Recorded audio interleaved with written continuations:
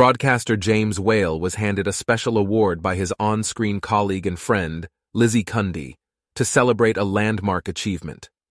The TalkTV star is this year celebrating 5 decades in the industry and is continuing to throw himself into work, despite his ongoing battle with terminal cancer.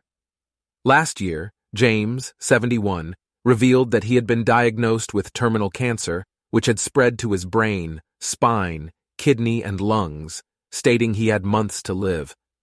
But his continued effort to work has seen him awarded a one-off trick award to celebrate his achievements before James emotionally revealed he may not be here for the next ceremony. Taking to Twitter, TalkTV shared a video clip of Lizzie, 55, announcing that James had no idea he was about to receive the award and was told he had a meeting with his top bosses.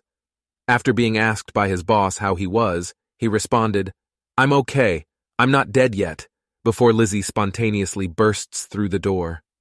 "James, I have something very special to give you, my darling," she gushed, before James joked that it wouldn't be a good look if he burst into tears.